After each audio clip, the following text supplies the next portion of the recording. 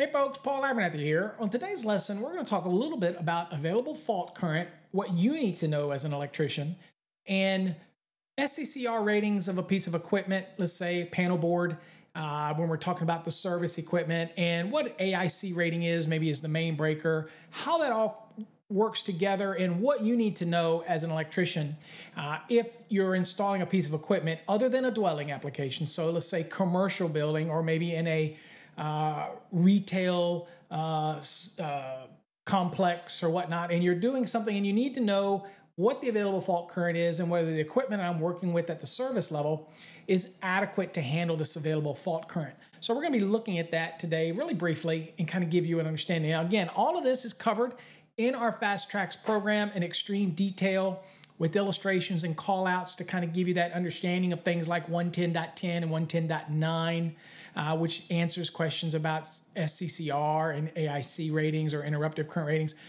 all those type of things, as well as labeling requirements and all that. So we're going to get a brief look at it here and maybe kind of clear some things up for you. All right, so in our program, we're in Unit 14, and this is 14-2E. Now, Unit 14 in our Fast Tracks program is dealing with other than dwelling, so more like commercial applications is what we're dealing with in this unit, okay? So our focus is short circuit current ratings and, again, available fault current. All right, here we got our great call outs again, as we always have in our Fast Tracks program. You see A, B, C, D, E, and you come down here, you'll see a piece of equipment, and of course, everything is called out so that you get a better understanding of what we're talking about. Like this SCCR is, again, the equipment itself. Available fault current is labeled on here. Again, it's labeled for the environment to where it's going to be, so it's like a phenolic label. It can't be like an inkjet. It's got to be able to withstand the environment that it's exposed to. You got your 110.16, your arc flash hazard labels, and everything else here as well. Okay, so we'll kind of get back to this and kind of go through the numbers. All right, let's look at A first. It says service equipment other than dwelling units, so we are definitely not talking about dwelling units here, shall be legibly marked in the field with a maximum available fault current. Now, the field markings shall include the date of whoever did the fault current calculation, whether this was provided to you by the utility, once you got it, once you install it, this is the date that you're going to put on the piece of equipment, what that available fault current is, okay?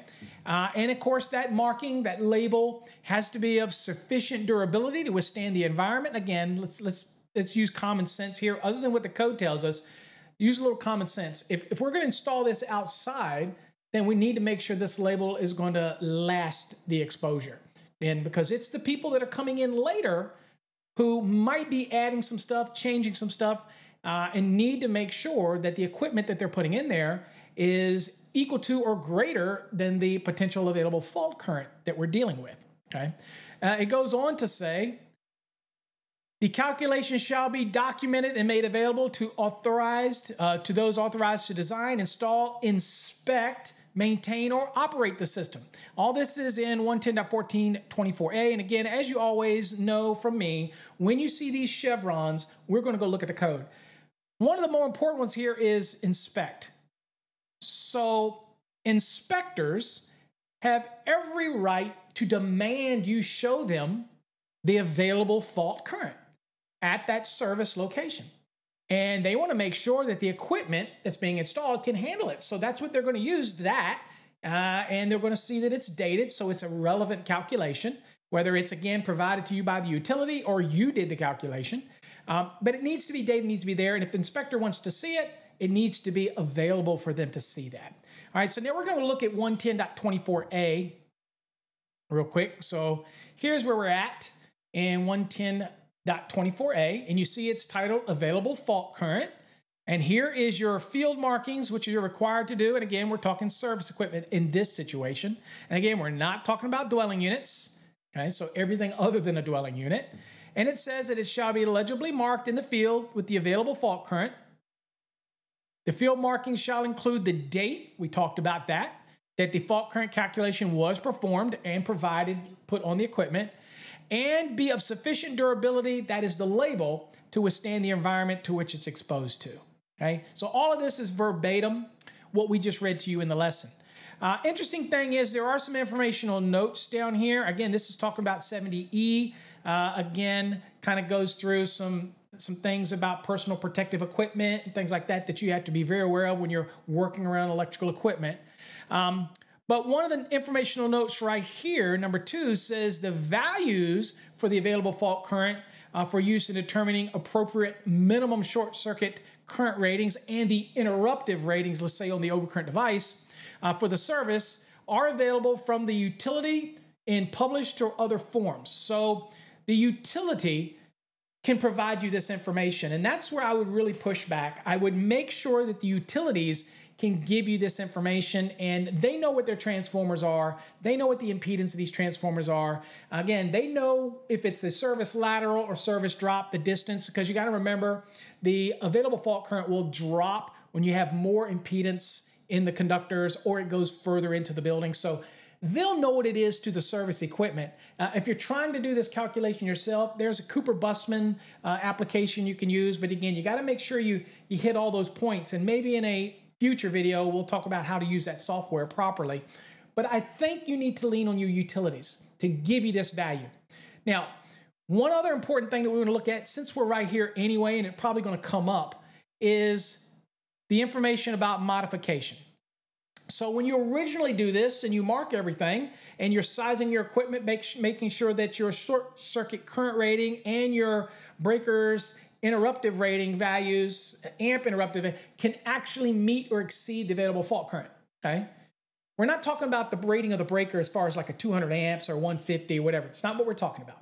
We're talking about the AIC rating that's stamped on the breaker itself, okay? Typically 22,000, 25,000, maybe 30,000, 32, depending on what you're working with, right? That's totally different than the amp rating of the breaker itself. Let's make sure that's all clear. So if there's a modification, now let me give you an example where you might run into a modification. One time I did a shopping center complex, and there was a future expansion next to it, but they were working on one side, and they had transformers that were supplying all of the shops and everything that were in this one, and they had a future date. So the transformer was sized for that, and what happened is later on they started expanding to the other portion of the shopping center, and they took that transformer and they changed it. They increased it in size, and maybe the impedance was different. That totally changes the potential available fault current at the existing application for that retail center. So when a modification like that takes place, somebody, and this is going to be the responsibility of the retail shop management team or whatever, is to realize, you know what, has this available fault current calculation changed, right? So again, somebody's got to be aware of this, because again, you could turn around and have now an available fault current that exceeds the existing equipment. And again, I'm not saying that the existing electrician has to know this, but somebody has to step in and take care of this. And again, usually that may be the actual management people of that retail center, or maybe it's the local jurisdiction who says, look, we know that this part of the retail center for this transformer was done, but now you're increasing it and to supply another portion of the shopping center. What does that do to the existing equipment that's being supplied by the transformer that's just been replaced? Again, somebody has to do it, but I'm just here to teach you the code, okay? I'm not here to tell you you're the electrician, you have to worry about that at a later date. Once you did it, you did your job, you left. I'm just saying this is how the code is written. So it says, when modifications of the electrical installation occur that affect the available fault current at the service, the available fault current shall be verified and recalculated as necessary to ensure these service equipment ratings are sufficient for the available fault current at the line terminals of the equipment, okay? So again, there is an exception to this rule that says the field marking requirements in 110.24a and b shall not be required in industrial installations where conditions of maintenance and supervision ensure that only qualified persons service the equipment. And the reason for that is probably the assumption is that they have an ongoing maintenance and they're very aware of their equipment and making sure that if they change something, that they're going to change the equipment to accommodate the available fault current. So again, it's under their supervision and under their maintenance, and they have their own protocols to follow. Okay, and that means it's probably going to be serviced by that service team or that maintenance just in that industrial establishment. You with me? Okay, so that's where we're at. So again, modifications, got to make sure everything is still adequate. But for new installations, make sure that you know what that available fault current is and you want to reach out to the utility at that point and get that data. All right, let's get back to the lesson a little bit. And we're probably going to see that again as well as we move down the numbers. All right, we're looking at B now. And of course, B is down here. It's pointing this SCCR rating. It says the overcurrent protected devices, the total impedance, because this is an AC system here. It says the equipment short circuit current rating of the equipment and other characteristics of the circuit to be protected shall be selected and coordinated to permit the circuit protected devices used to clear the fault, to do so without extensive damage to the electrical equipment of the circuit. So this is a reason why you want to make sure that if the available fault current is, let's just say 18,000, okay, then amps, then what you want to do is make sure that your equipment is equal to or greater than that available fault current. So it is designed to withstand that level of fault current without doing extensive damage to the equipment, okay? And it says, this fault shall be assumed to be between either two or more of the circuit conductors phase-to-phase faulting or between any of the circuit conductors and an equipment grounded conductor, okay? Like a ground fault, right? So listed equipment applied in accordance with their listing means you installed it, it's listed for the application, shall be considered to meet the requirements of this section, and it's 110.10. That is your SCCR rating. So that equipment is going to have labels in there that's going to say what its SCCR rating is. And your overcurrent device, your breaker, is going to also have a rating in there as well to tell you what its AIC rating is. And again, you want all of these to be equal to or greater, preferably greater, than the available fault current that is given to you by the utility up to the line side of this service equipment. So the next is C, and C is just pointing out this warning arc flash hazard, and it's saying the warning arc flash label needs to meet the requirements of 110.16a. So again, you see this one here, it's got the big warning and it says arc flash hazard on it and it's stamped right on there. This could be provided by the manufacturer, and if it's not, you will supply it. Again, durability for the environment to where it's placed. And then D says equipment intended to interrupt current at fault levels shall have an interruptive rating, okay, at nominal circuit voltage at least equal to the available fault current at the line terminals of the equipment, okay? Equipment intended to interrupt current at other than fault current levels shall have an interruptive rating at nominal circuit voltage at least equal to the current that must be interrupted. This is all given to you in 110.9. Now, we haven't looked at these, so we're going to go look at 110.9 and 110.10 just for clarity. So let me get to the code. And we'll get to 110.9 first. And here's where it talks about the interruptive rating. It says equipment intended to interrupt current at fault levels shall have an interruptive rating at nominal circuit voltage at least equal to the available fault current at the line terminals of the equipment, okay? And again, fuses or circuit breakers do not have an adequate interruptive rating, could, if they don't have an adequate interrupting rating, could rupture while attempting to clear the short circuit. So we need to make sure fuses, circuit breakers have that AIC rating, ampere rating of interruptive current, needs to make sure that it is equal to or greater than the available fault current. So that's 110.9, make sure that's in place. And here's 110.10, it's talking about the circuit's impedance, the short circuit current rating, and other characteristics. So it says the overcurrent protected device, the total impedance, doesn't look familiar, this is right out of our lesson. It says the equipment, short circuit current rating, and other characteristics of the circuit to be protected shall be selected and coordinated to permit the circuit protected device used to clear a fault to do so without what? Extensive damage to the electrical equipment of the circuit. How do you do this? You make sure that the SCCR rating and the AIC ratings of the overcurrent protected device, all of those are what?